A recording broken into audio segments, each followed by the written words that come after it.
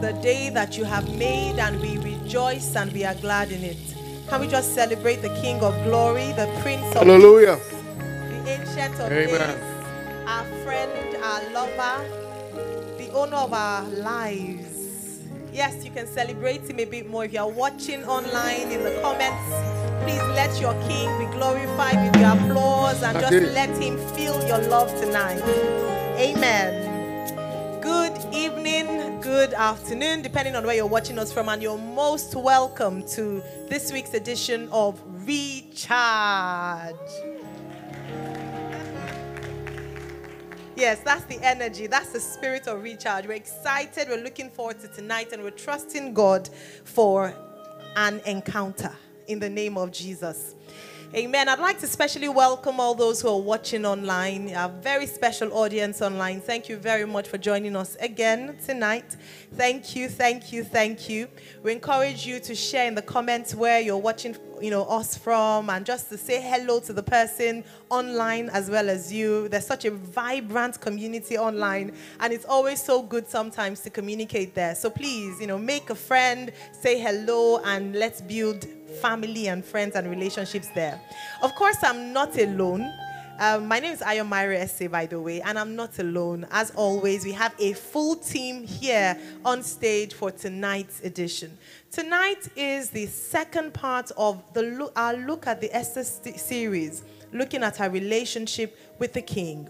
Last week, we looked at the king as a sovereign king. We looked at the sovereignty of the king. And this week, we're switching gears to look at the lady and her lover. Yes, so yes, you can celebrate that. Yes, please. The lady and her lover.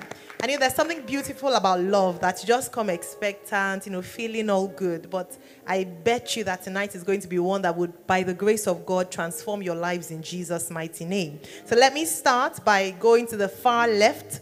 You know him. He needs no introductions. It's the one and only Pastor Dele Balogun, P-Del.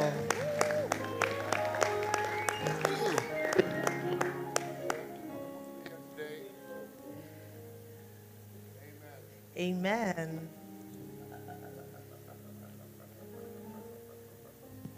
All right, so PDL is going to be. So tonight is extra special. Can you? Hallelujah. Absolutely. So good evening. So let's try again. Good evening. It's wonderful to be here. Yes, it's going to be an awesome evening. And we are all looking forward to it, most especially me. I think we're going to battle that. We're going to compete for that title. We're not sure yet who is the most expectant tonight. And of course, talking about needing no introductions, we have our resident pastor. We like to call him Pastor Dr. Jude Woko. Pastor, I'm very good at this. Ask Pastor Mildred. So don't start what you can't finish. Good evening. I think that the trophy of who's the most excited about tonight will come to me. You will soon see why. All right, it's good to be here. It's good to have those of us on site, and especially our friends online. Thank you for making it a date. Tonight, I'm trusting God that you will look back and you say, what a way to spend an hour, 30 minutes in God's presence. And I'm trusting the Spirit of God that He will deliver on His promise about the experience with God tonight. God bless you. Amen. Thank you so much, P. Jude. I was so expectant. By the way, if you're online, you want to type just on a scale of 1 to 100 how expectant you are. That'd be really great. And so talking about our very special guest for tonight.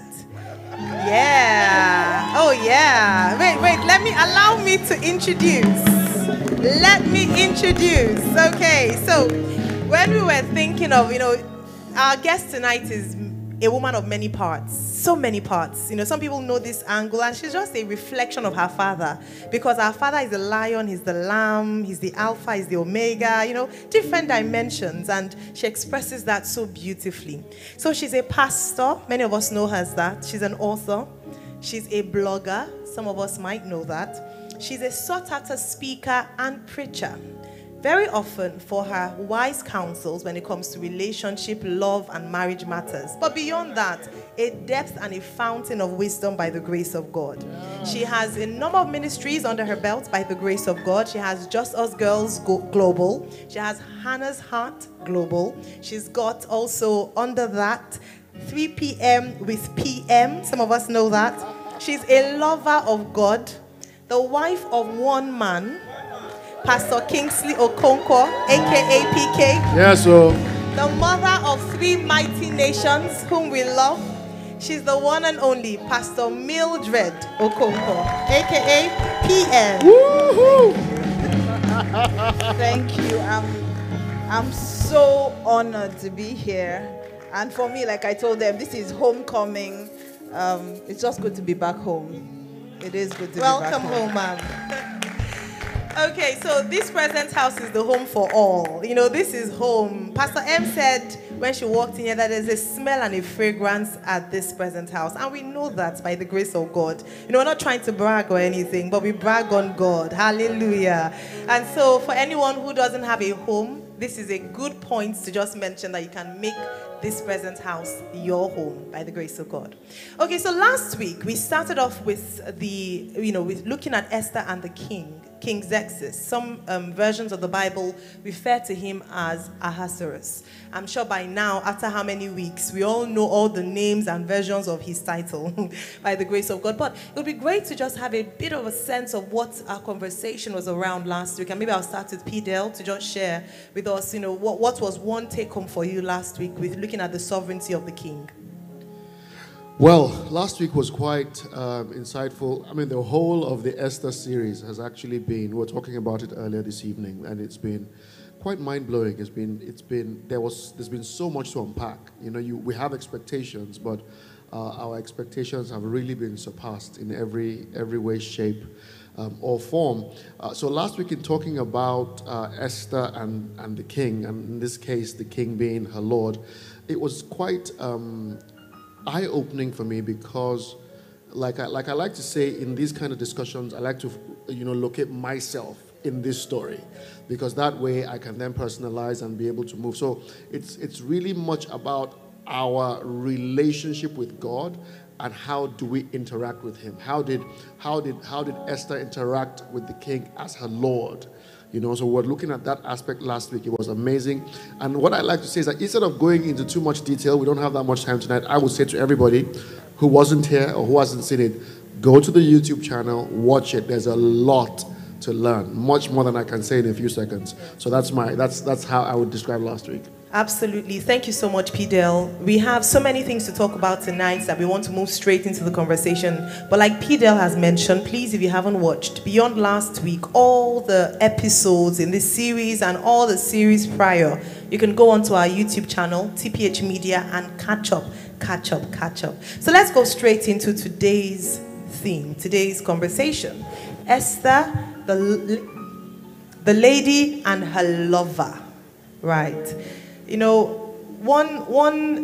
One dimension or expression of God that I love very much is that God is love. It says in 1 John 4 verse 8. So the definition, the expression, the person of God is love. And so today is a God day. But I'd like to speak to, just ask Piju to share with us when we look at the relationship between Esther and the king. It's a very sweet and beautiful romantic story in the Bible. Many women have fashioned their lives and dreams after that, and men as well. They want to marry a queen like Esther, and the women want to be, go for a pageant, and the man chooses you, says that is the one. Hallelujah. But Pidgeot, I'd like you to please share with us, just as we begin to journey. Thank you, Pastor Ayo. I'll make this very quick so we can go to the meat of the matter. Is that okay? Is that an agreement? Yes, okay. Sir. So tonight we are very open to the navigation of the Holy Spirit. And we are not setting any boundaries for Him tonight. We're trusting Him to take us in the direction He chooses for Himself. We are looking at what Esther signifies to the body of Christ, to us as individuals, in life's relationships and even in romantic relationships. So to that extent, tonight we might be seeing Esther as a type and shadow of Christ. At some point, we'll be localizing Esther as us and God. And at certain point, we'll be seeing what God did when he used marriage as a metaphor to describe Christ and himself and the body of and the church. So we'll be delving into a lot of conversations around positioning by God, the activation of destiny based on life's preparation. We'll be trusting God tonight to look at what Esther represents for us, or to us as a body of Christ even now. And without preempting, I would like us to go into scriptures and go into speaking with our guests, because I'll be asking more questions tonight than preferring answers. But I'm hoping for us to have a very robust conversation. What does it mean to be married to a noble, to a great man?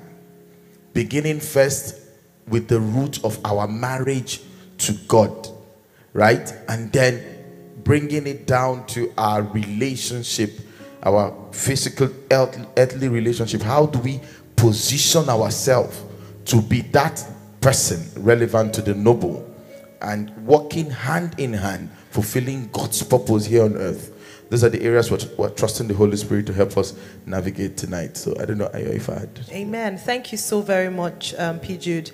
As you were speaking, it just crossed my mind that it's a good time if you want to take notes. I believe there'll be many learning points for us to take away with us, so that it's wisdom loaded with wisdom. And then P. Jude also talked about purpose. Isn't it interesting that we've often said that marriage is about purpose?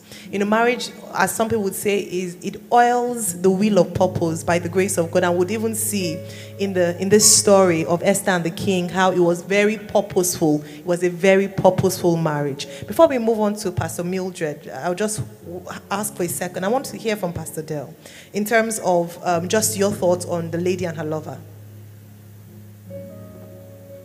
Well, all you're doing is delaying the inevitable. We are all here for something this evening. However, since you put me out here, what comes to my mind is, without being overly graphic, what comes to my mind is, for the lady and her lover, it's for me the depth of relationship. It's for me the levels of intimacy, the levels of interaction, the sort of strategies, if you like, or the sort of style, or the sort of way that we interact. Now, that's like a definition, but how do we fit scripture into that? How do we find ourselves in that picture? How do we learn from Esther and how she navigated her intimate relationship and her marriage to her lover? So those are my thoughts. Brilliant. Thank you very much, sir. Now move on to Pastor Mildred, Pastor M, PM. The lady and her lover. When it comes to dealing with love, relationship, marriage, purpose, Christ, the Word of God, it's one that you have a lot of experience in. So it would be wonderful to hear your thoughts on the lady and her lover, especially with regards to Esther and the king. Okay, good evening, everybody, once again. I'm, like I said before, I'm really glad to be here. So I'm just going to jump right into it. I don't think that we can really talk about Esther and the king without first talking about Esther's predecessor, and which is why the Bible starts off with her. It could have just jumped to the king needed a wife and then they decided to pick someone. But they had to show us that something had happened before that. They had to show us what had gone wrong, such that when Esther is now introduced, you can really appreciate everything that she is and what she stands for. So I think the most important thing for me about Esther is not really just her beauty. It's not even just favor. It's not even the fact that she had helpers or that she was submitted.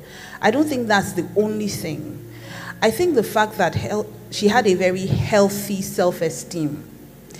For you to enter into a marriage or a relationship and really get the best of it, you must have a strong sense of identity. And she was loved. The Bible tells us that even though she was an orphan, she was loved. Her uncle Mordecai loved her. He took her in and took care of her as his own. Yes. And not only did he do that, he didn't raise her like a slave. He raised her as a Jew. They're two different things. Even though they were slaves, he didn't want her to get it into her head that you're a slave and you're not worthy of competing with other girls. So he told her, when you get there, don't tell anybody who you are. Be a Jew, but don't become a slave. And then go there on the same level playing field with all the other girls so that you don't start to feel inferior or start to do things that you shouldn't do. So she had a healthy self-image. And I think that that's the one thing that Jesus came to do for us. He came to show us that we were worth it. So he left heaven, came down to earth, did everything he did, died, rose again, just to give us a sense of identity and to show us that no matter who you are so loved by God that he will go the extra mile just to get you. And when you come from that place of, I am loved by God, you can have such a beautiful relationship with the King. Because he will spare no expense. He will hold nothing back. In fact, when Esther eventually, and I think I'm jumping ahead of myself, when Esther eventually went to the king to ask for a favor, he said, ask me anything, even up to half of my kingdom. He was telling her, you are worth so much more than you know. Because she spent so much time praying before she got to him. But she was loved. Maybe she had forgotten, but she was loved. And that sometimes is where I find, us as Christians, our relationship with God, we forget. So, and our relationships, even as human beings, in marriage, if you don't have a healthy self-image, you're going to make poor choices. You're going to choose the wrong person. You're going to marry the wrong person. So the first place I would start is, a healthy self-image. And that's what Mordecai did for her. And that's what Jesus did for us. He gave us a very healthy self-image. Now, the second thing I love about Esther, and what I learned from her in terms of relationship, is that she was very wise. She learned. She was a learner. She didn't just say, I'm beautiful and that's enough. She was wise. Why do I think that? I think she was very wise because she learned from her predecessors' mistakes. Now, there have been many arguments around Vashti and why she said no and all of that. And for a long time, I actually believed all the things I had heard until one day the Holy Spirit said, go and look for yourself. Go and study this thing for yourself. I'd heard that the king was drunk and so he wanted to parade her naked and all of that. And that's the narrative that is being pushed every day. And so, of course, at this point, you'll be confused as to why was she punished for standing for what is right? Why would anybody allow herself to be degraded? But I had to go back and look at that. I'm not going to do the word study with you tonight. Don't worry. But I had to take my time to actually look. The scripture never said anything about the king being drunk. In fact, one of the most accurate translations of that scripture is the New American Standard Bible. And I think verse 8 or so, if you would allow me to just read it, yes, please. Of the first chapter. Let me see. Okay. That's Esther chapter 1, verse 8. Yes. I'm reading the New American Standard Bible. It's at this point, it had talked about there being a celebration for 180 days. Yes. And for a long time, I thought that was a party. No, the celebration was the king showing his splendor. So almost like, having a museum set up and showing everything that he had. And people could go around and see it. And it was at the end of that 180 days that he had a party for, 7 days. And so if you read the scripture after that, verse 8, it says, but the drinking, so he had said, giving them drink and food. It says, but the drinking was done according to the royal law. There was no compulsion. For so the king had given orders to each official of his household that he was to do as each person pleased. So nobody was forced to drink. In fact, at the point where the king got angry and spoke to Memucan, you would see that he was very articulate. He didn't sound drunk. The king himself too didn't sound drunk. Yeah. So at this point, I'm saying, okay, what happened? The king was very happy. He had been drinking, he had been partying, so he was in a good place. He was merry, he was happy. But he was celebrating outside. Now, the queen was inside his palace. She was celebrating with her women inside his palace. So, this is the king. The queen is celebrating. The queen is the queen by his pleasure. He chose her. Then she's doing the party with his money, literally. And then she's having the party in his house. He's outside, she's inside. He's in the garden. And at some point, he just says, you know what?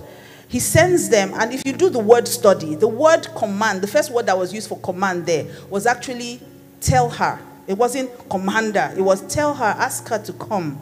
And let her come in a royal attire. Let her come with a crown and everything. Let her come out and greet the people. He was so pleased at all his accomplishments. He wanted to show them that this is the icing on the cake.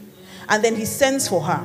And if you read between verse 10 and 15, at some point, it moved from asking her to come to demanding her to come, because the Bible says that she utterly refused.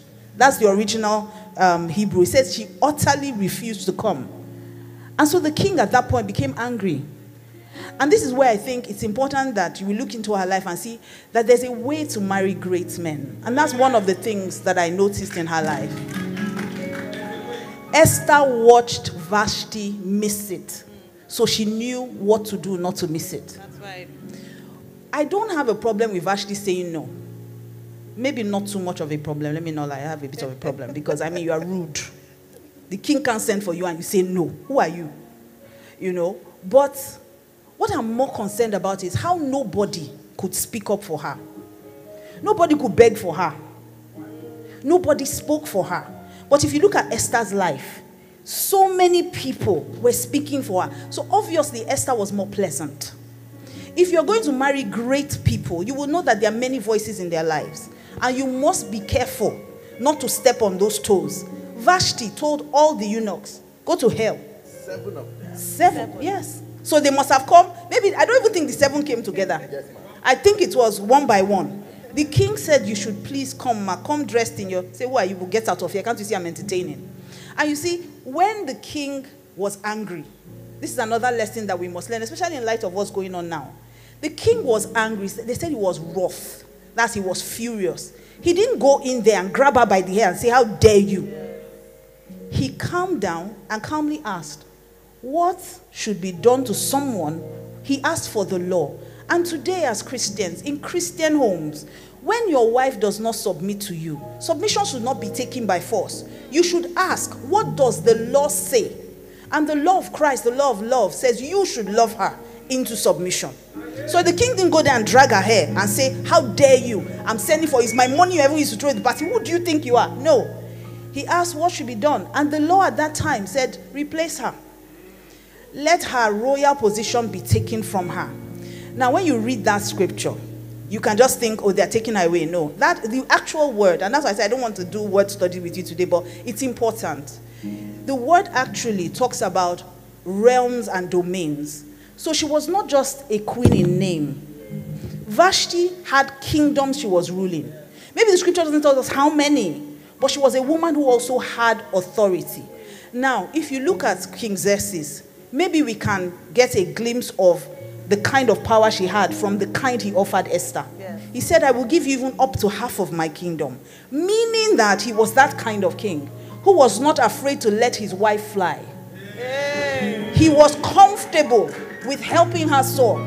If I need to give you half of my kingdom, I'm okay. I'm secure. I'm not an insecure man. Still the king. Anyway. So he was okay with them having power. But the problem was that the power got to her head. It became, he's a king, I'm a queen. So how can he send for me? I'm busy too. He's busy entertaining, I'm busy entertaining. I'm not going to leave my own guests and go out and entertain or greet his own guests. And that sometimes shows me the picture of what we as Christians do on a daily basis with Christ. God did not get us as slaves. We are sons and daughters set on this earth to run the family business, to run the earth. So he wants us to rule and to do whatever it is that he has called us here to do on earth. But when the king requires your attention, you show up. Hallelujah. And that was one thing Vashti did not know. But Esther learned. When it was her turn, she got to the king. When the king finally, and I mean, we'll still talk about how, how she couldn't go to the king just like that. But when the king eventually extended, his hand to her and said, come. She told him, I want to throw you a party. He came for the party the first day. And he asked her, what do you want? She said, no, I want to throw you another party. No, I'm giving you the attention Vashti didn't give you. I want to double it. I want to show you how important you are to me. So one of the things I love about her is how quick she was to learn. Maybe it was the eunuchs that told her the story, maybe because she wasn't there. I say, don't be like this woman, she's mean. Maybe there was something about her that made people feel special around her. And I've come to find out that when it comes to favor, people usually bestow favor on you when you make them feel good about themselves. So she must have gone there and not made them feel like, sorry, what do can you you say know? that again? People will bestow favor on you when you make them feel good about themselves. So she didn't go there and feel maybe like the other ones who knew what they wanted. Keep quiet, you're just an eunuch, I'm here for the king. And don't we do that every day? If you're going to see an MD, you don't greet the gate man. If you are going to the secretary, you can walk past her. Who is she? I'm here to see. I have an appointment with the MD. But she treated the eunuchs well. So they told her what to do. They probably told her, don't treat people like don't do. They were giving her advice. Because she was a girl who was used to being mentored. Her uncle mentored her. So she was already used to asking for advice. So she walked into that place. And maybe, I don't know the full story, but I like to think that I was a fly on the wall at some point, looking at what was going on in that place. Because how come she was the only one that everybody was helping? Yes. How come? So it means that people could speak to the king. It means that people could speak up for Vashti, but nobody did. So what kind of person was she? Whatever kind of person she was, Esther knew not to be that person. And so she used Vashti to learn lessons on how to marry the king. Because as they always say, Cain wait and take flog first wife. He dey wait second one. So she knew that whatever mistake this woman has made, I better not make it. So that's the first and most important thing that I know about her. The fact that she was a girl of great wisdom. Yes. She was a girl of great wisdom. And from what you've said, she was a girl of great character as well. She was such that she made people around her feel good about themselves. And doesn't this sound very familiar? You would think that Pastor Mildred had been attending our sessions since the series started, because everything, because you know we had mentioned that we talked about her relationship with Mordecai, with the eunuchs, everything you said were the things that were spoken about. So it's just so amazing. Like you gave us a crash course of what had been. But go and watch the full videos, by the way. But you know, there are many things that you said, and I would love for us to delve, maybe break it down a bit more. And Pedro, I'd like you to, you know, and Pedro, just step in here as well with regards to some of the things that Pastor Mildred has highlighted. Number one, very importantly, was what she learned from Vashti. So we'd done a whole day of a whole evening of speaking about Vashti, what could, what couldn't have been, and what Esther learned. Beyond that, very importantly, was how to marry a great person. I know, as Pedro said earlier on, it's not just one way. It is how to marry a great person as a man feeling secure enough. And I'm glad that Pastor Mildred talked about it already, how the king demonstrated in latter parts of the scripture that he was secure in himself as king. He didn't feel that in giving Esther half of the kingdom, she was going to become unruly or she was going to lose her head. So he was comfortable enough. So both ways. As a woman, what you do, because how many of us want to marry great men? Okay, maybe I should. How many of us don't want to marry great men? All right, so we want to marry greatness, or we are married, or we want to bring out the greatness in the man that we are married to. What character, what traits would you possess? That's one. And as a man, you want to be handed a great gift like Esther, because Esther was a gift. Do we agree? It's not every man that can handle and harness and nurture that gift. As a man, how do you nurture that gift? What kind of men are married to Esthers? Okay. Why, I don't know why you just took me away from the course I was attending now, but it's okay. But, I mean, you said a couple of things, Pastor Ayo, and I'll try to touch on a few. Then we'll hand the baton back to our guest for tonight. Because, you know, when you get Pastor Mildred, just get everything you can get, at least for the evening. You had mentioned it. Today we are gender fluid, not in the sense that the world knows gender fluidity. We are speaking to both genders. We're speaking to the men and to the women. There is she said, there is a protocol, there's a way to marry a great person. And the seed of greatness is in each and every one of us. So what that means is that as a believer, we must therefore understand the protocol of marrying each other that the Lord will lead us to. You know, when we get to the point where we begin to be so insecure we can't let the other fly, and we begin to compete one with another, it is best to be single and compete with yourself, so that you don't go and stop anybody's destiny, whether male or female, right? And Pastor Mildred appealed that we keep it very practical. I remember the first day I met my wife. I'll be married 11 years in the next couple of weeks. I'm in kindergarten. Don't ask Pastor Dale. Pastor Dale, I'm just shadowing Pastor Dale and Pastor Mildred. Pastor Mildred is 18, right? 17, and he is in the decades. Sorry. Pastor Jude, mention my own now. I know. I'm saying if you're in kindergarten. You're in preparatory class. You'll get there. But my point again is, from the first day I met her, I understood that this one is a king, irrespective of her gender, right? Studying in medical school, looking all frail and rough on all the edges. I knew. So that even till like 2-3 weeks ago, she's doing great where she's at. But I kept reminding her that you are in transition. So we must build capacity on this one you're doing, because this is practice ground for where you are going to. So she steps out of the house to go have meetings with ministers, with governors, right? And in my bedroom, they're having conversations with governors, with ministers, with and sorry babes, I didn't mean to do this, but if you are that guy that you have not dealt with you to smile and say, that's my girl. That's right. And when she's done, you say, you did great at this, but don't sell yourself short. I was going to say your head has to be correct, because the moment you stand in the way of God's child, then you are resisting God himself. There is a destiny, there is a purpose, and this goes both ways. We see subtly couples begin to compete. I get masters, so you go get your own masters. It's good to encourage one another, build one another up. But by the time we begin to mark register for each other, and the I and the me begins to come in, when she said it, Xerxes said, I'll give you half the kingdom. No threat.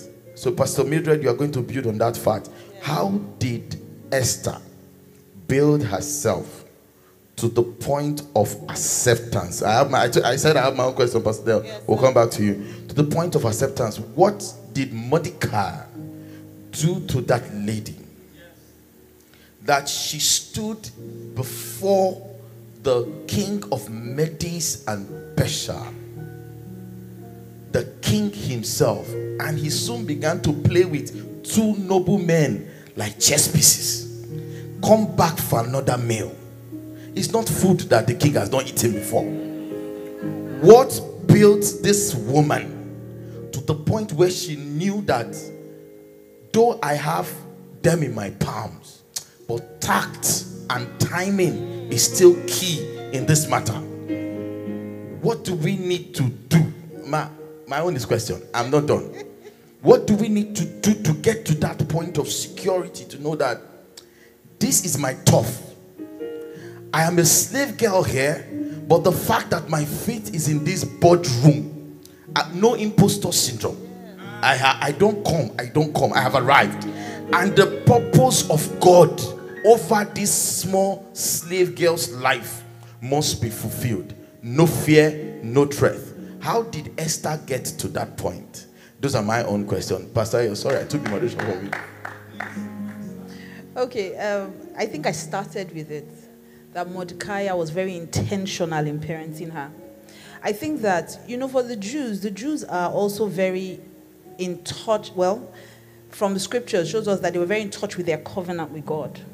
So even though they were slaves at the time, they knew who God was.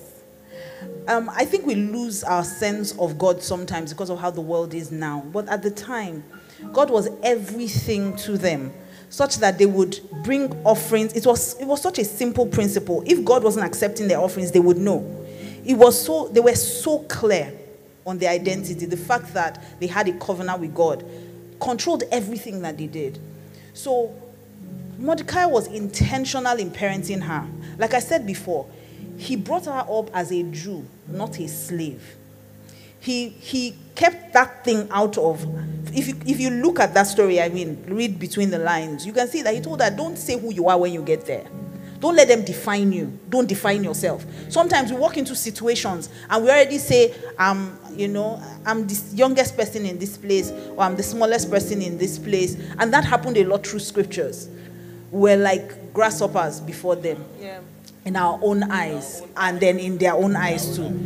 But that's not true. The people were afraid of them. It was how they saw themselves. So he was very clear on, don't go there and define yourself. Don't go there and say, I'm a slave girl. So if she put that in front, she wouldn't have been able to compete at the same level with them. So he was very intentional about parenting her, intentional about pumping in the right thing into her. And then she also understood, and I think this is where we need to, really pay close attention. I said it before, she understood the power of mentoring. She saw where mentoring had brought her, but there's only so far that Mordecai can take her. Mordecai couldn't go into the harem with her. So she had to submit herself to someone else. You can have many teachers. So she had to submit herself to someone else. And when she became queen, nothing changed. Mordecai would come every day and check up on her. So every day he would still come and have conversations with her. Are you okay? Are you doing this? Hope you haven't told them. Hope you haven't defined yourself. He kept on. He was still present in her life. And a lot of times, we outgrow some of our teachers a bit too quick, if you ask me. And so we end up, when we get to the place where we are now, in quote, royalty, we haven't even attained perfection, but we're, in quote, royalty in our own eyes. We start to criticize those we should be learning from. And I think that has become one of the things that we're very good at in this generation. We go on social media and bring out all the mistakes our fathers have made. Well, you see, you can never really say what you would do if you were in their shoes. So instead of complaining or criticizing them, we should be learning from them.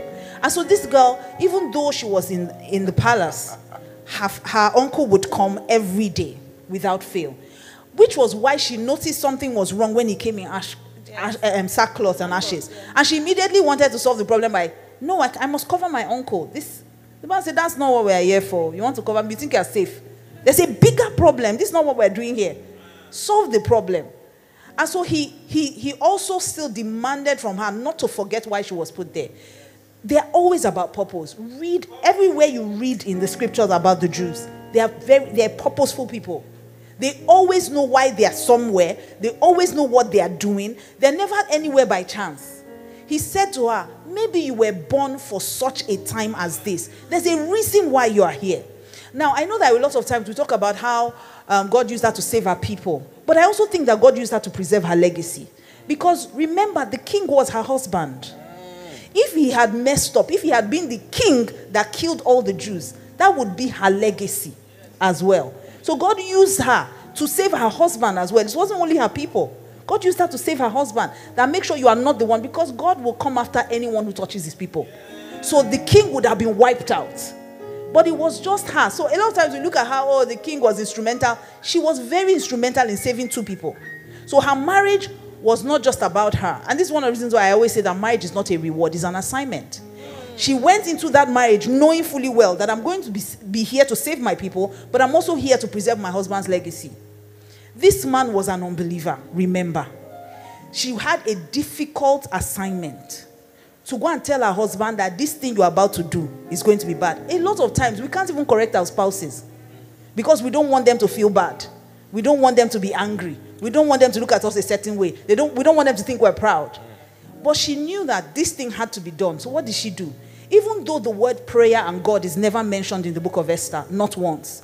But when she said, fast for me, I believe she insinuated prayer. Maybe it was code for them at that time, because you couldn't come out and say that you were Jew. And there were certain things Jews were known for. Prayer. They would pray a certain number of times a day. Mordecai would not even bow to anybody but God. So he was known as Mordecai the Jew, which means this is how these people are. So she was already raised in a certain way. So I believe that parenting was instrumental to everything that happened in her life. Wow. That Mordecai knew that this girl, it was very clear. Her parents died, but they said he took her in. And I believe that he took her in and was intentional about parenting her, telling her this is who you are. And this is what I think we must do with our children. Remind them who you are. This is who you are. You are greatness. You shouldn't take this. You can indoctrinate them from when they are young. You must be very intentional about it. Those are the children that do well in the future. Thank you, Pastor Mildred. Awesome. Pastor, they asked you a question earlier, so.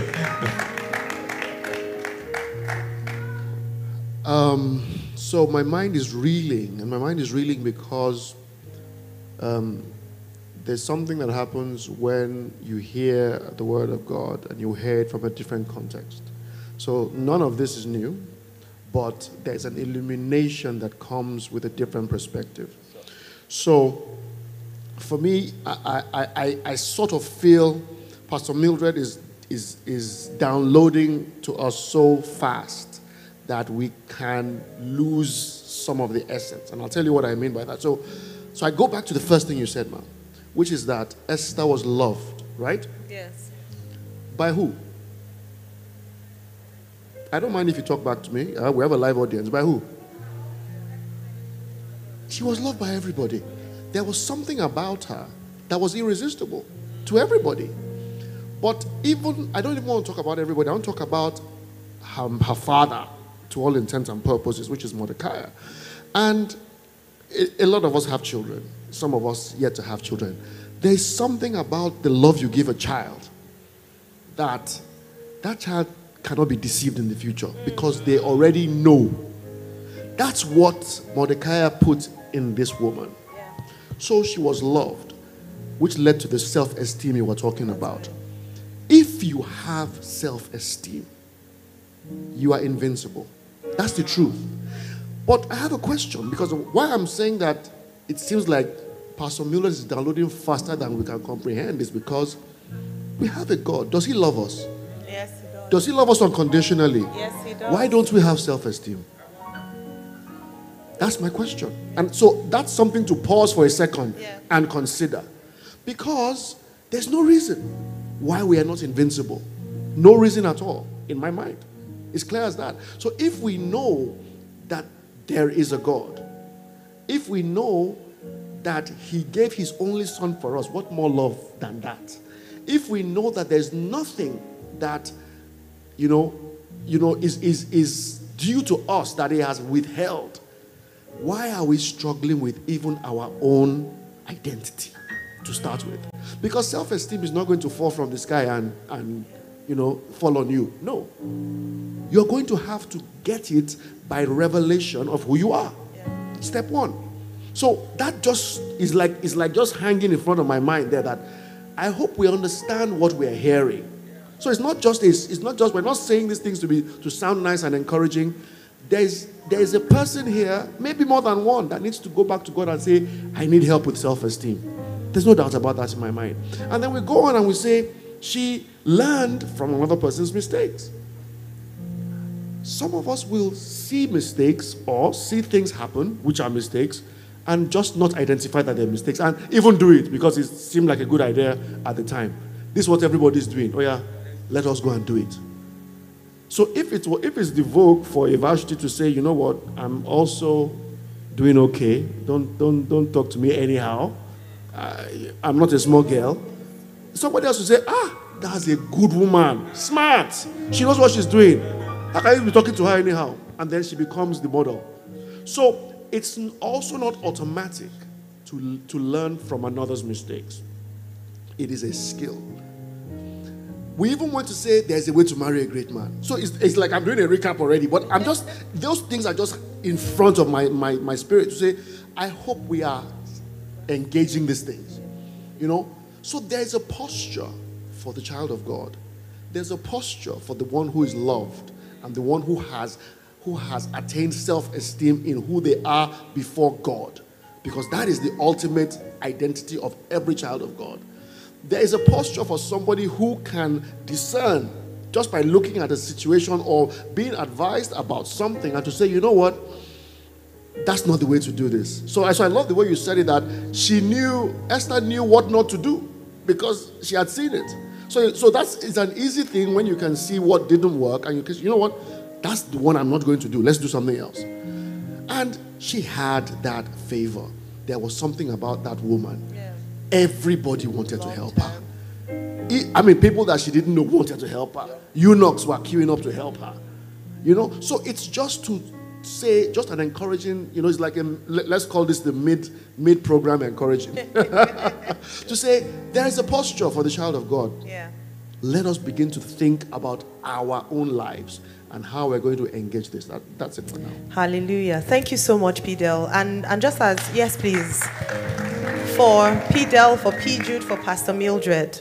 And as P-Del was speaking, you know, we thought, oh yes, this is a great time for us to take that time of reflection and just spend some time worshiping. And then when we come back, don't forget we have Tomiwa in the audience who is monitoring comments online and also going to be taking questions here. But beyond that, I think when we come back, we will be finding our way to the Q&A. But before we get there, I'd just like Pastor Mildred to speak on, just after worship. You speaking, you know, what Pastor Del said, what P. Jude has said about self-esteem, knowing who you are, and how that sometimes drives people into the wrong relationships. Bearing in mind that you said that marriage is an assignment, it's not a reward. It's serious business. However, some people are, you know, they stay in wrong relationships because they don't even know that they are destined for a king, or that they deserve better in terms of how they are treated. So it'd be great to speak to that, you know, for those who are who are not married yet, and even for those who are married. So we'll go on a break. No, it's not a break really. It's just for us to really spend some time worshiping, and hopefully the Holy Spirit is speaking to us. As P-Del has said, I do believe by the grace of God that there are people here that the Lord is giving you a picture of who you are from His Word, telling you that you are precious, you are worth it. Pastor Mildred started by saying that your identity is found in the fact that Jesus Christ loved you enough to die for you. You are loved. We'll just hand over to one music now. Bless your name, Jesus. Behold the Lion of heaven, oh Zion, can't you see? There's a Lion seated here. Behold the Lion of heaven, all nations, tribe and tongue. Is the Lion, King of kings. Behold the Lion of heaven, oh Zion, can't you see? There's a Lion seated here. Behold the Lion of heaven, all nations, tribes and tongues. Is the Lion, King of kings. The Lion, he rose, his reward is with him. His work is before him, salvation he brings. Through to his word, without sin unto salvation, and he will appear unto them that seek for him. He, the Lion of heaven, all nations, tribe and tongue, is the Lion, King of kings. He's the Lion, he's the Lion, King. Your Father is the Lion.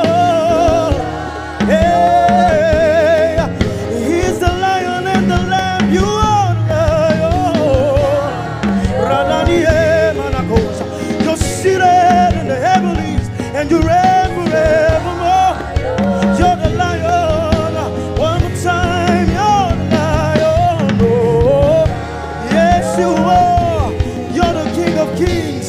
Your name is greater than every other name. Oh, yeah. Oh, we hail the lion. We hail the lion. We hail the lion. We hail the lion. We hail the lion. Yeah, we hail the lamb. Yes, we hail the lion. That is what we're gonna do tonight. Sing hallelujah the lion.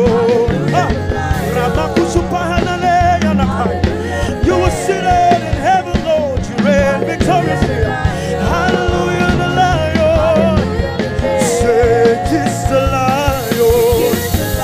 We kiss the lamb. We kiss the lion.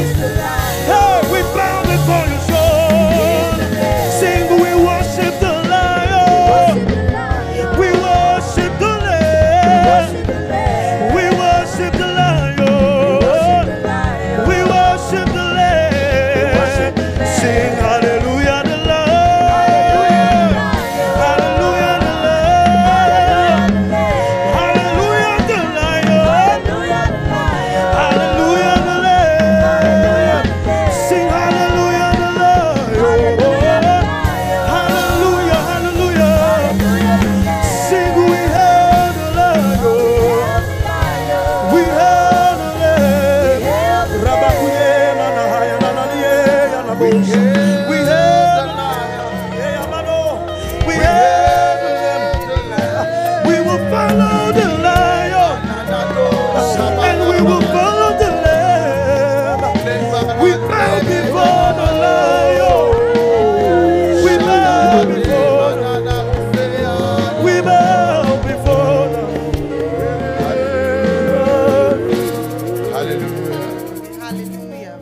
Hallelujah. Hallelujah. Spirit of God, tonight we subject our hearts to you for the rest of the conversation. We yield our spirit to you. I sense in this place tonight, the Lord is about to begin to shift mindsets. I don't know if you can discern it, that the next few minutes will be very, very critical to every life that is tuned and that is hooked up to with this meeting. And I pray by the Spirit of God that light and revelation, the same that comes by the entrance of God's word, will come to you in strength. By the Spirit of God, tonight barriers will be broken, scales will fall off, light will come. Thank you, Father. Lord, we submit to you, Holy Spirit, in the name of our Lord Jesus Christ. Amen. Pastor Ayo, I just feel, thank you, One Music, thank you. I just feel that before going to the other part of this conversation, I want to read this scripture and I'll probably just pass the baton back to you to stir our conversation. For the 5th chapter of Esther, from the 1st verse. I read from the Berean Study Bible. It says, on the 3rd day, Esther put on her royal attire, stood in the inner court of the palace across from the king's quarters.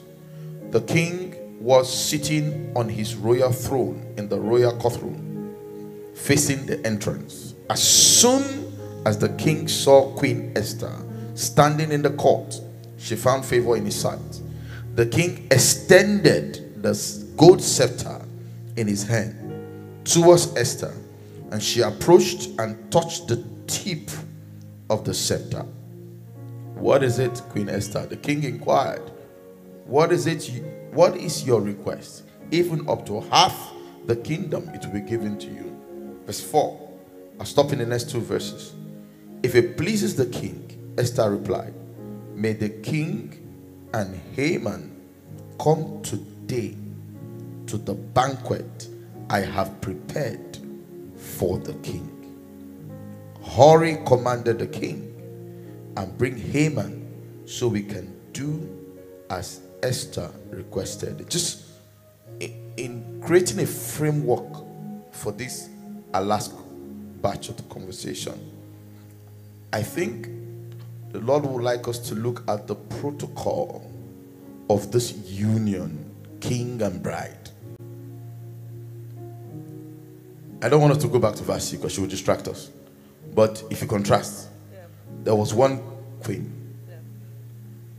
There was an occasion for her to be dressed in the royal apparel, to be seen by the king. She wasn't there. But there was another queen. On a normal day, on every regular day, you would have noticed that the king was sitting, probably just lounging, right? The first thing she did, she put on her royal apparel. She didn't say, the familiarity did not kick in, right? And she approached him and waited because she knew the protocol of advancing in the presence of royalty.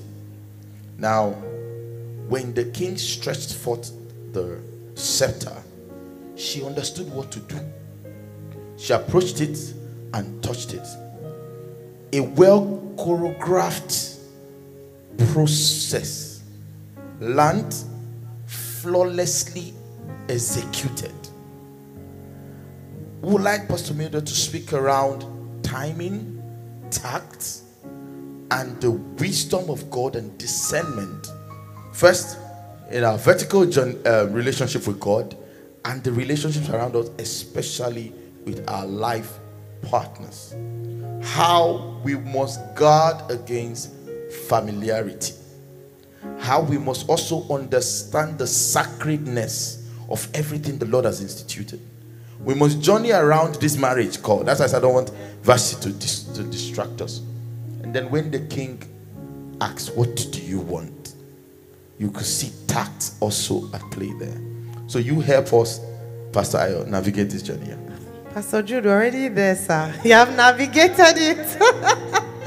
But I mean, such an exposition, and that's the beautiful thing about Recharge. This is what happens here. We have time to really dissect and dimension. So, Pastor Mildred, I'm now handing over to you with the protocol and the flawlessness of the arrangement and the timeliness, man.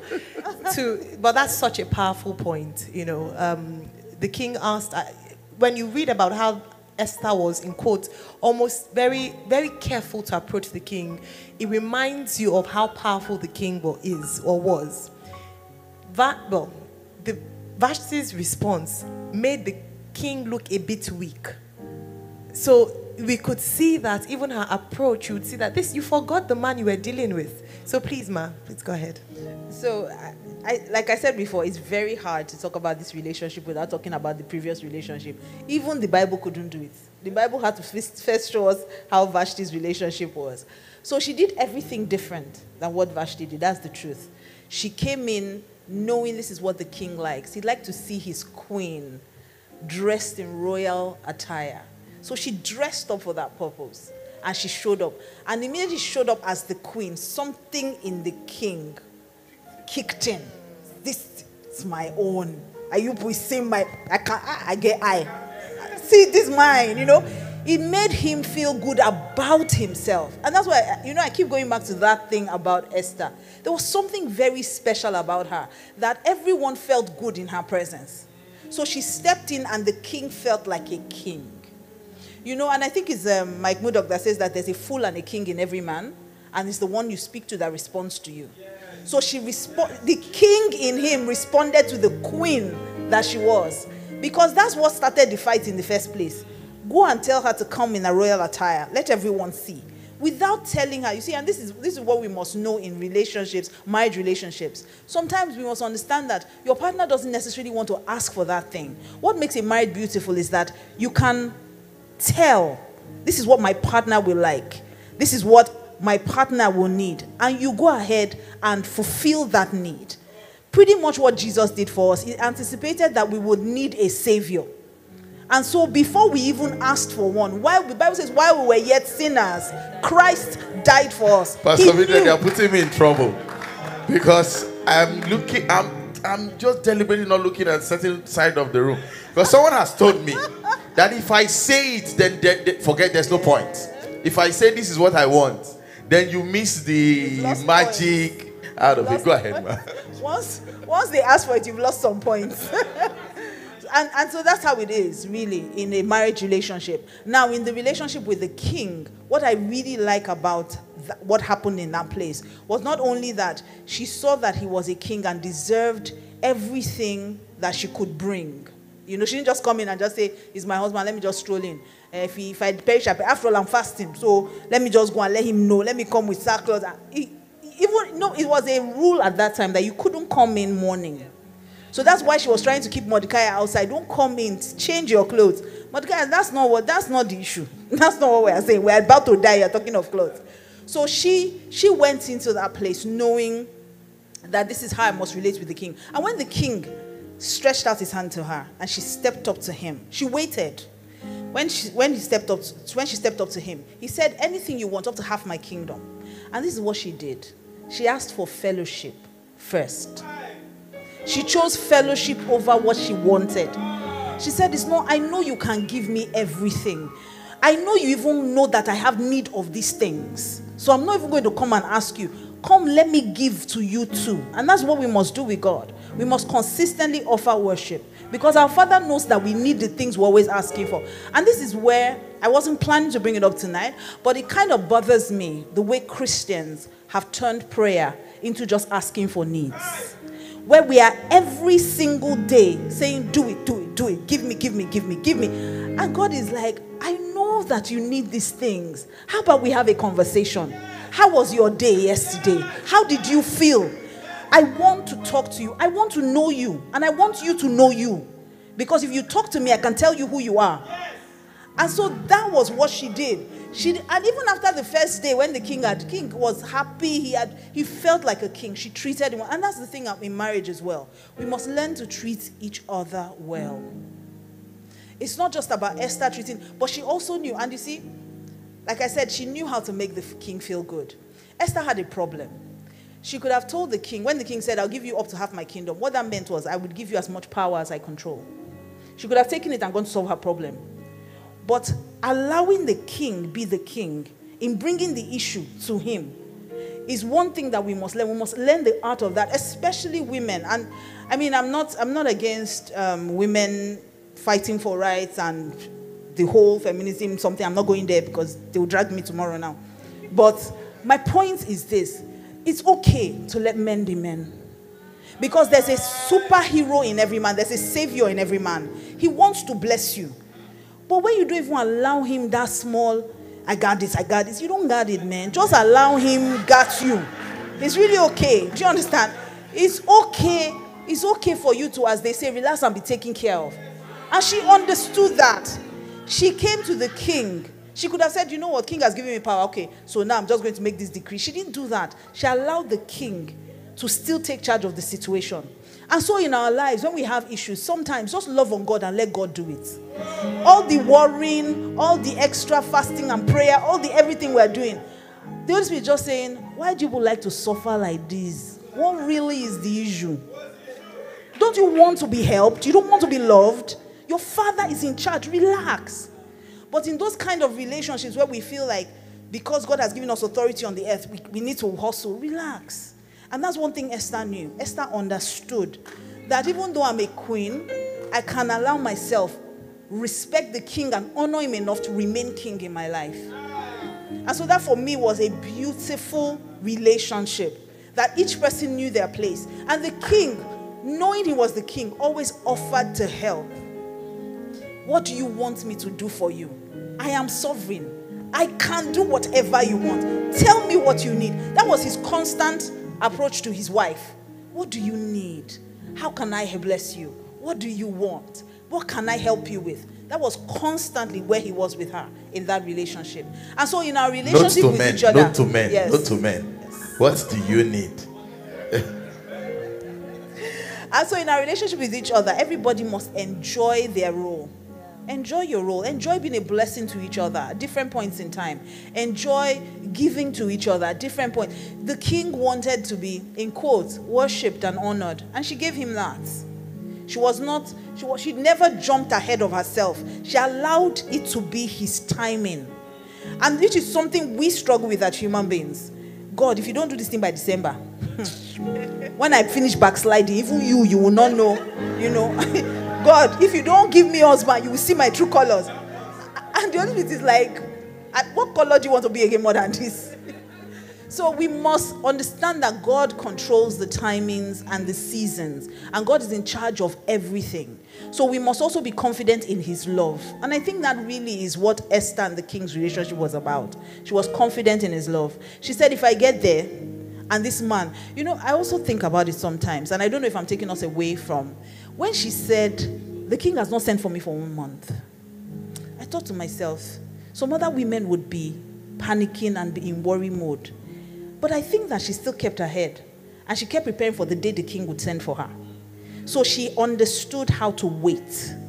So Jesus has not yet returned, but how are we waiting? I'll be back. He hasn't come back. I'm sure he told her that, oh, don't worry, I'll send for you soon. And she was waiting. And at some point, she realized that, you know what, I need to take a step forward and remind the king that I'm still here. That's what worship does. I'm still here, Lord. I'm still here. And I'm going to keep loving on you. I'm going to keep worshiping you. I'm going to keep giving you delight till you do what it is that is in your heart to do for me. Because the funny thing is that Esther probably didn't have a full picture of what the solution should look like. But when the king stepped in, he made it so neat that a festival came out of it. Hallelujah. Please let us celebrate Jesus. Let us just clap. That was... Oh gosh. Oh my. This is masterclass. I don't know what to say. Extra masterclass, you know. What came out for you? You know, the thing about when we come for meetings like this is that there's a message for you. And Pastor Jude already prayed for this second half that there's going to be a shift. And for different people, it's going to mean different things. So find your shift.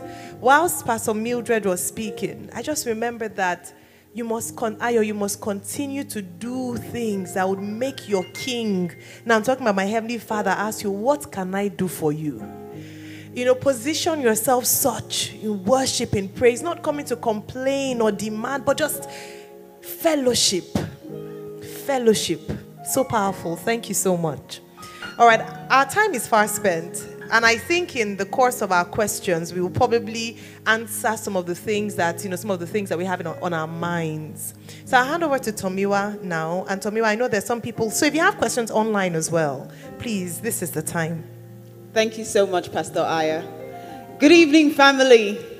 Good evening. I'm sure we're so excited. I certainly am excited to, be reminded of how loved we are by God and the position and preparedness we have to be in, to respond to that type of love.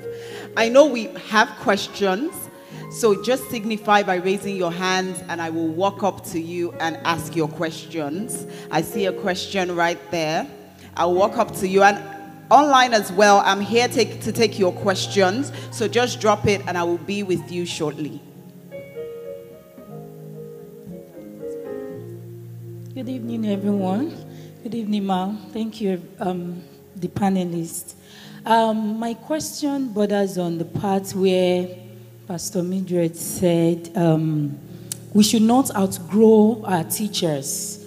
Okay, so now I am bringing into the world of married couples, and irrespective of the years of the marriage, 1, 2, or okay, so at one point in time, parents do come in, especially the mothers, either of the husband or of the wife, for one thing or the other, and over time we'll be hearing seminars saying that your mom shouldn't overstay, your relative should not overstay, and all of this, in quote, third parties should not be allowed for too long.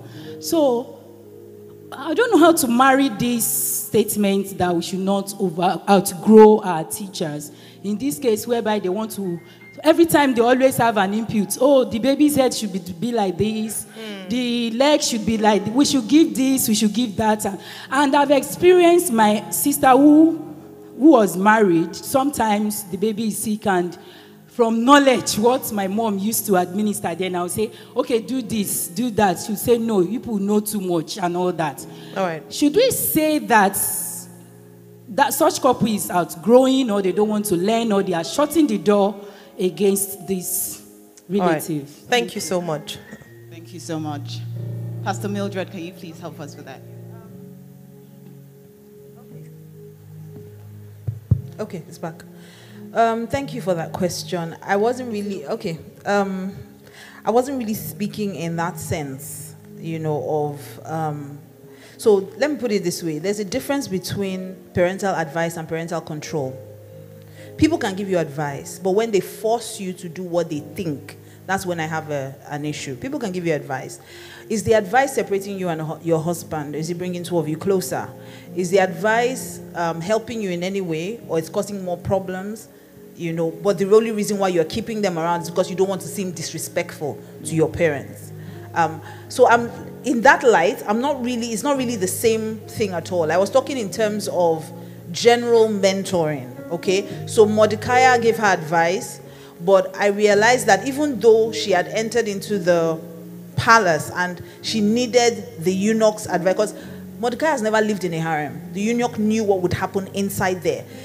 She now did not despise Mordecai. Mordecai would come every day and steal. So there's a difference between honoring your parents, and obeying your parents. Okay, you may not obey them at all times. Your parents come now and say you should go and worship a shrine. Are you going to go there? No. Well, I hope not. I hope you are not going to go. But you can say it politely. You don't have to be disrespectful. You honor them, that your parents. Mommy, thank you for that advice, but I don't think I'm going to go with that right now. So I'm not saying you should be disrespectful. I'm just saying you should be able to differentiate where advice becomes control. Do you understand? I don't know if I've helped you in any way. Just also to add, thank you, Pastor Mildred. Just also to add, we are in a generation where people do not understand the biblical principle of honor. And I think that's what she's basically addressing. She mentioned that people even go up to the extent of anything about your parents or your spiritual parents, a flaw, you begin to speak to. Nobody's saying adapt, accept a bad behavior. But be careful, you shouldn't have an opinion about everything. Be careful what you add your voice to. Because the sons of Noah, it was said that their father was drunk and he was nude.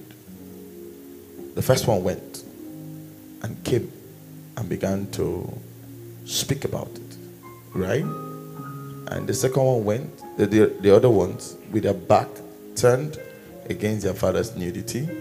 We can spend the whole evening talking about that principle.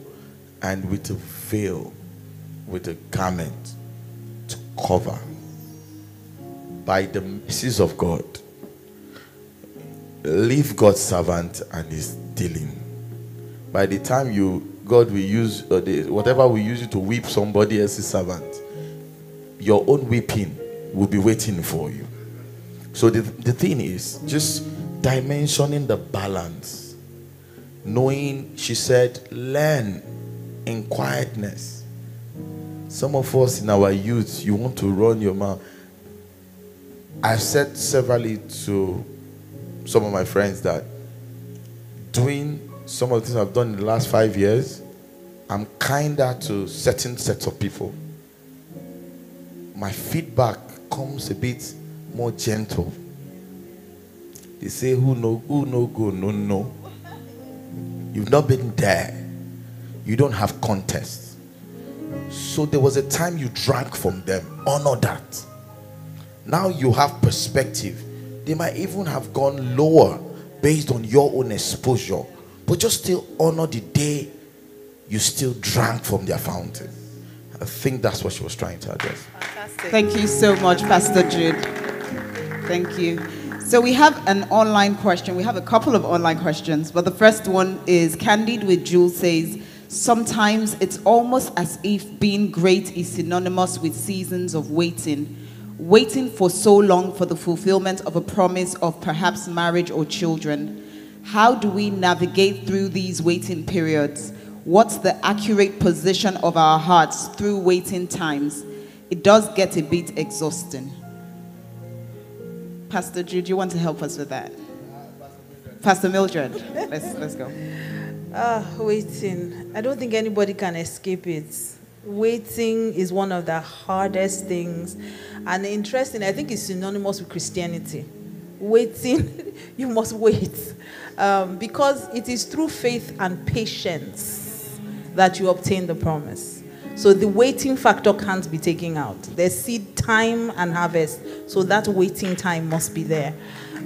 When it comes to waiting, the thing you must do is remind yourself of the why and remind yourself of what God said. In that season, you have to just keep reminding yourself. So I'll use myself as an example. It took me a while to have children. It took me 8 years. And every time I would have to go back. Sometimes I would just go back to the promises of God and just be sure it's still there. That none shall be barren in this land, whether male or female. Just seeing it gave me strength to keep waiting, because God's word must come to pass. It cannot return to him void. His word returns, but it can't go back empty. It must accomplish what he sent it to do and prosper in the assignment it was given. So keep your face in the word when it comes to waiting. Keep reminding yourself of what God said. And then surround yourself with positive energy. People that are going through that same thing or who have come out of it. So that you can, that's why God sent Mary to Elizabeth. She needed a believable reference. So she needed to see someone who had been through that journey of waiting or been through having a special baby. So he had to put her in a space where she could see someone who had been there. So have those kind of positive people around you, people who have been there through it, so that you can keep them in front of you. Waiting is never easy, but I think the Holy Spirit really helps. Worship. Anytime you worship God, you make him bigger than that situation. It just reminds you that he's big. We're coming out of this and we're coming out of it strong. Hallelujah. Thank you so much, Pastor Mildred. We have a question in house. Okay. Good evening, Pastor Mildred. I just want to say thank you for this insight. I think you have really done justice to this topic. When Peter was talking about self-esteem, I just believe that he was speaking by the Spirit of God. I really want to ask, how do you deal with the issue of this self-esteem?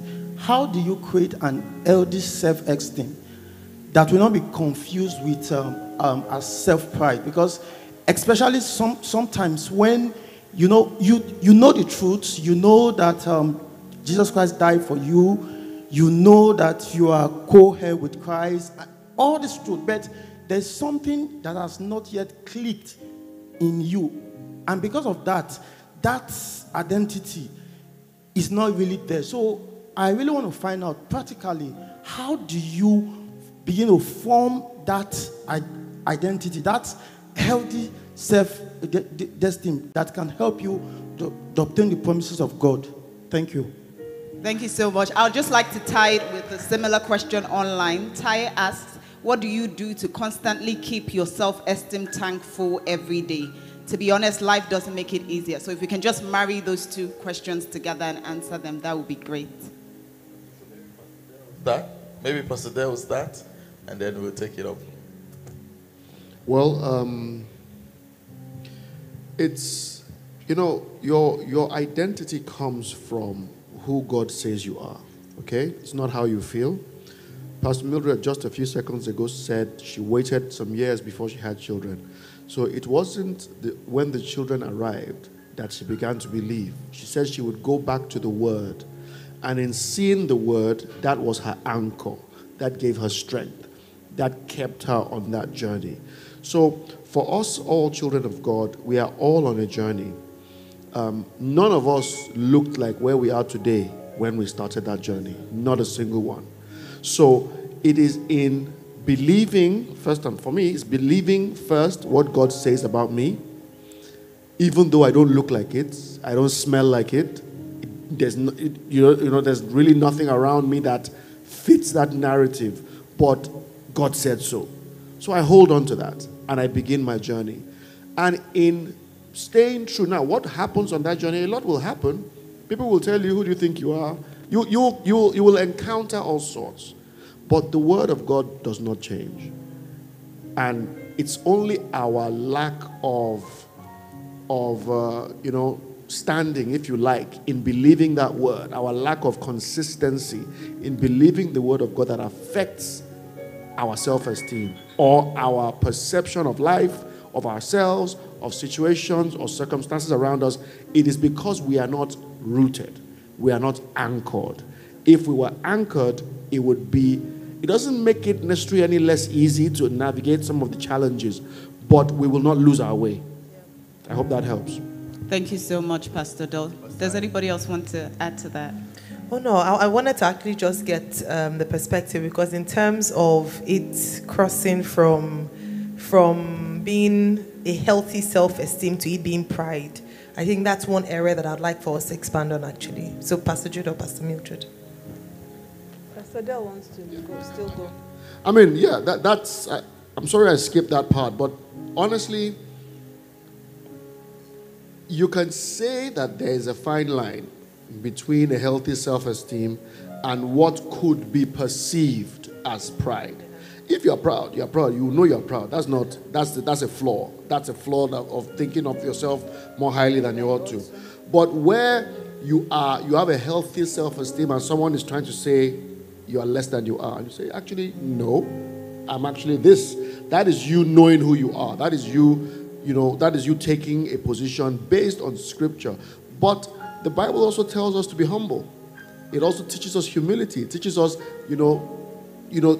put yourself down and put others up. Not put yourself down in a negative way, but don't compete for space with anybody. So understand that as long as your heart position is right, I'm less concerned about how I am perceived. I'm more concerned about my heart position. So that, I could be in the perfect place in my heart, but you could think I'm proud. That might actually be your problem because of your self-esteem. So I can't live my life based on that. I can only try my best, by the grace of God, to be the person that Christ created me to be. So that's how I would address that. Okay, can I'll quickly add to it. I think that the issue of self-esteem is dicey because, okay, let me put it this way, not dicey really. I think that the problem is what we have learned humility to be. So for a long time, I felt it was, bowing and just making yourself small. Interestingly, if you do a word study on that as well, it's the actual opposite. What the word humility in the Bible speaks of is taking the position that God has given you without feeling inferior or superior to anybody else. That's humility, taking your place. So how do you take your place? Number one, find out what God said about you. Jesus had to say, I am, before they could say, thou art. I am the bread of life. I am the good shepherd. I am this. So when he asked them, say, who do men say that I am? He knew who he was. So when Peter said who he was, he identified it that, flesh and blood did not tell you because that's who I really am. So first of all, find out what does God say about you. Then secondly, speak it back to yourself. This is somebody who, I battled with self-esteem for a long time. People don't know. And apart from that, apart from not having any pre-pastor experience, I got married and I felt there was a certain way pastors' wives were to be, and I wasn't like that.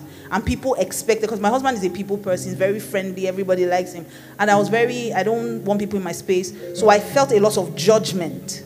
So what happened for me? Where did the shift happen? I realized that I live for an audience of one. I had to come to terms with who sent me. Why did he think I was good enough? What did he think about me? Why did he put me in this place at this time? There must be something about me. So instead of listening to what all the other voices are saying, I went back. And every time I would see something, I would write it down. And I would say to myself every day that I am fearfully and wonderfully made. I am wise.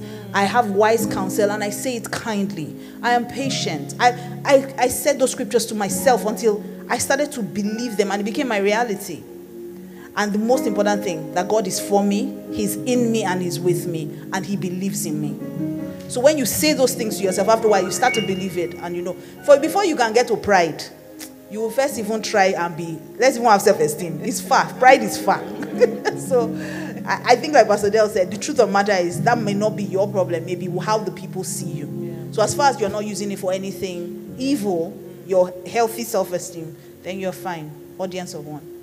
I've really learned a lot from these two answers. Have you been blessed tonight? Yeah. Yes. That particular question blessed me. And if, like she said, before you get to that angle of pride, if it is rooted in God's word, you will not get there. Yeah. If the word of God is your basis of building your self-esteem, you will not get there. Because the more you see him in worship, the more there's nothing to even be prideful about. We're just vessels of his own reflection. So it is the God in me that makes the difference. And in that place of security, I express God. So if you go in with the fear that one day I'll become prideful, that's a snare in itself. May the Lord help us. Amen. Thank you so much, pastors. If you have a question in-house, please signify by raising your hand and I will be coming to you.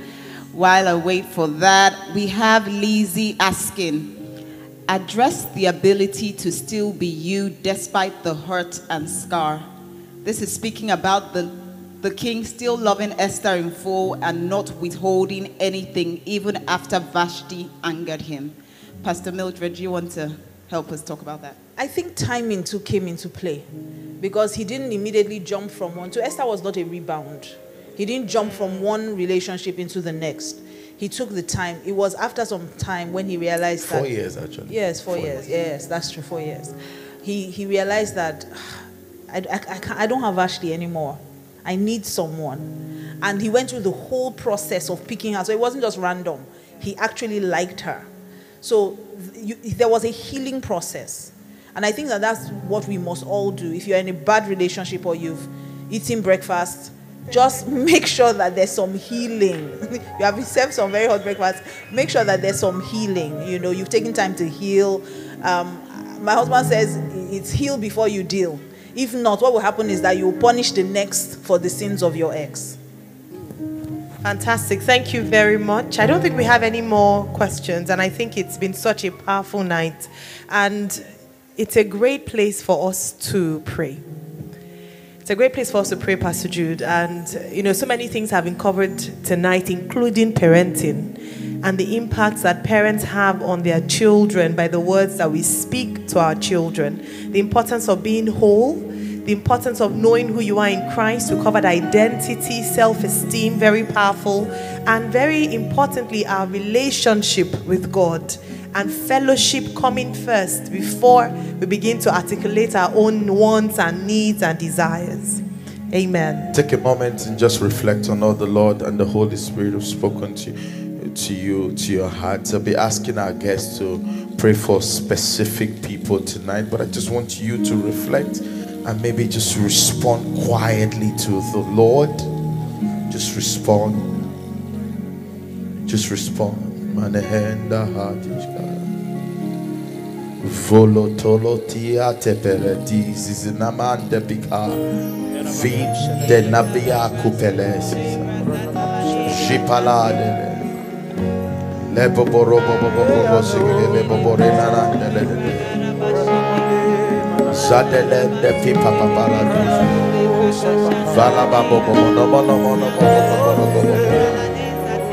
Everyone's got something to receive from heaven tonight, so don't be indifferent, don't be mute.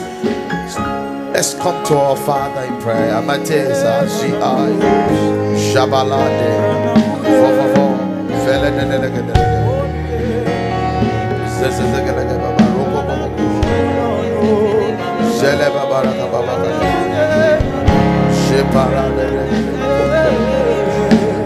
Radene Mandeleti Shapala Papa Velemona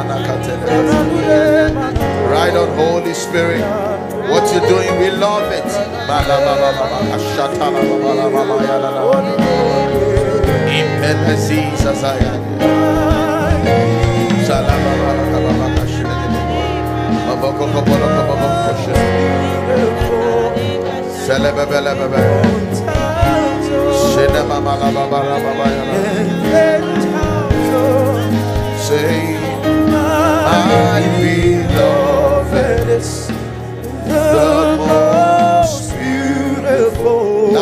speaking about you. Amongst thousands and that's your response to him. my beloved. That's your response to him.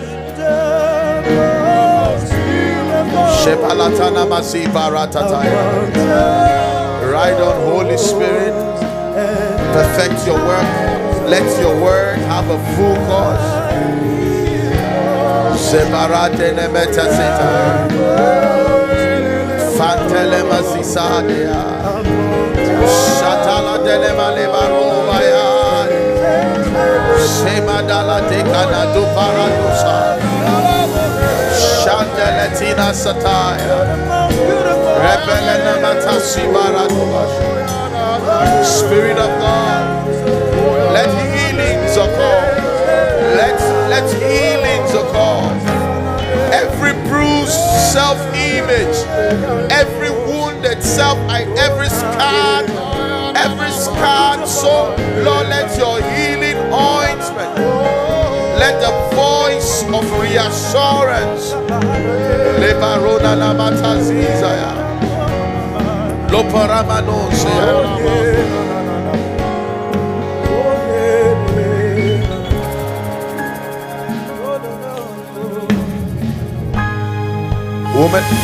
Woman of God, I'd like you to just say what a prayer for us. Many who's going through some form of a hurt, some who've been scarred somewhere along the line. That is so hard many times to hear the voice of God above the voices that have said you're not good enough. Several pompous words have been projected at them, and in their vulnerable moments, the evil one echoes those voices. The Lord has helped you, woman of God, by the same token of God's enabling grace. Can you just speak a word over, a word of healing, restoration, as the Holy Spirit leads you? Imbrahaladosa kabrehande keshta inkialo tu kasambrahana kadushta mandi ambradosha inkialo se prekinando kose teli amanda kabahado goza ishta bayale ke manda karobose te yala kadoshta. Oh, Holy Spirit. Father, in the name of Jesus, we come boldly before you tonight, knowing that you are a King and you are a God. Father, I thank you because you are the God who sees even the deepest parts of our hearts. And you are the God who reaches everyone where they are.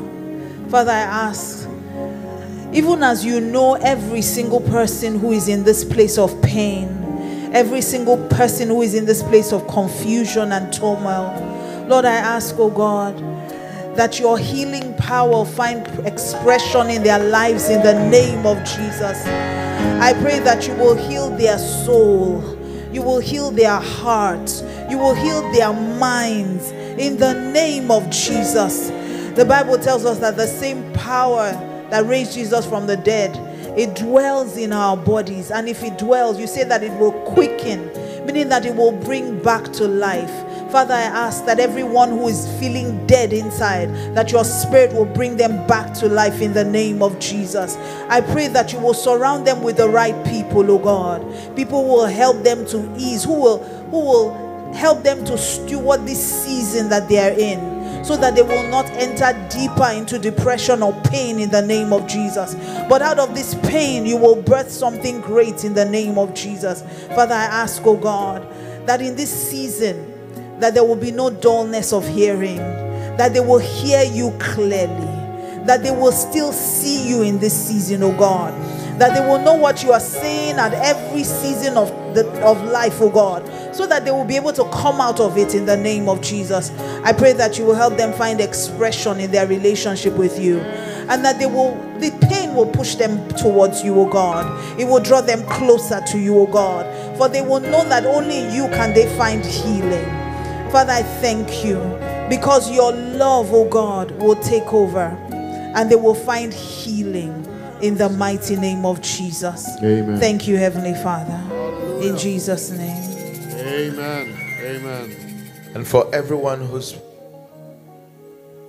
part of this meeting tonight, Father, we come before you. The word has come to each and every one of us, and one aspect have been exposed to the word that we know we need help. Is it in our timing? Lord, is it in our tact? Father, is it in our ability to accept love? Is it in our discernment? Is it in our patience level? Lord, we open ourselves up to you as we journey on in this week considered in the church as the Holy Week, the week of commemorating the resurrection of Jesus. Lord, let growth be seen by reason of the revelation we've obtained tonight. Amen. We worship you, Father. Hallelujah.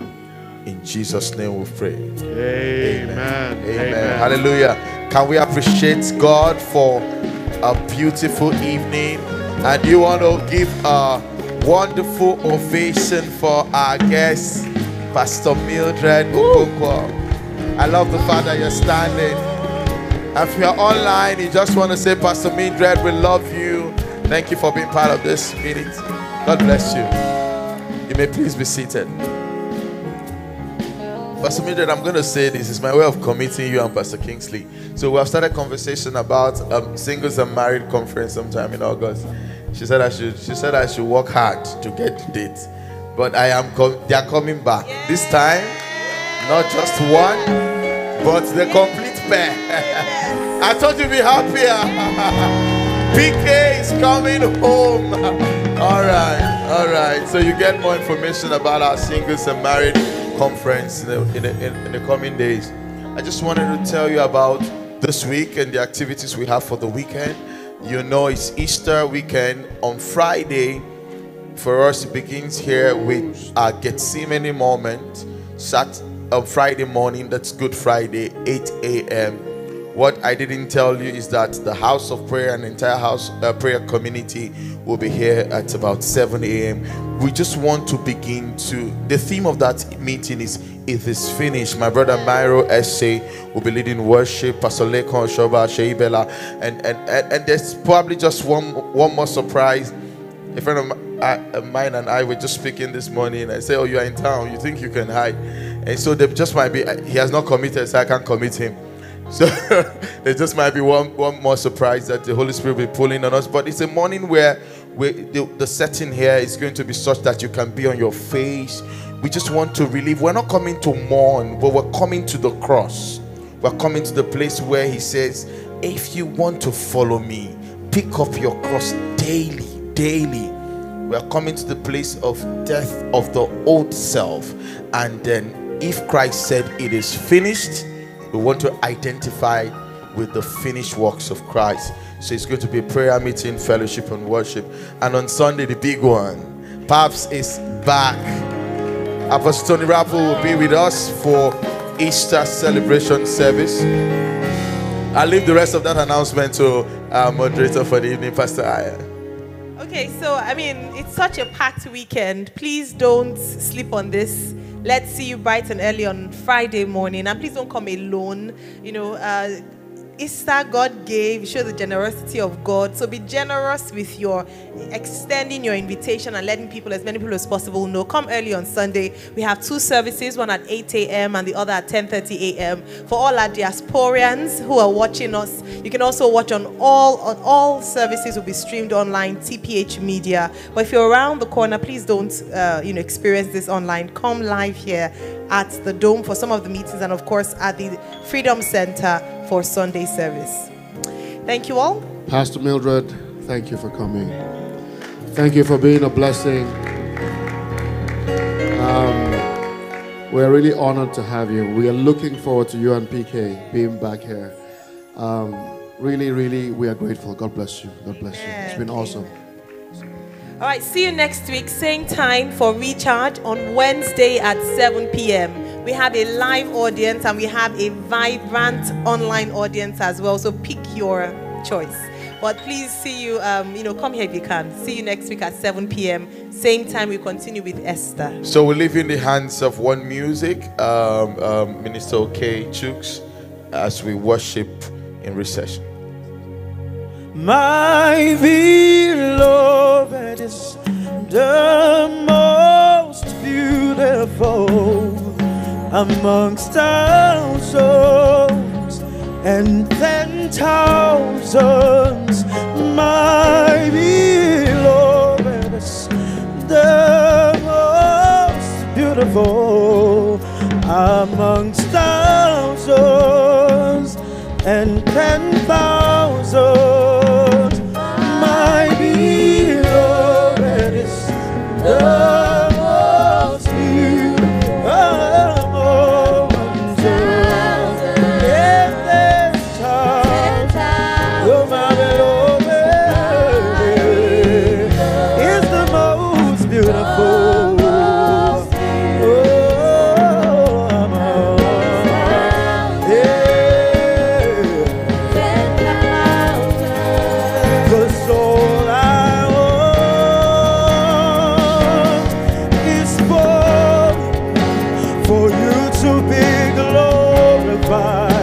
For you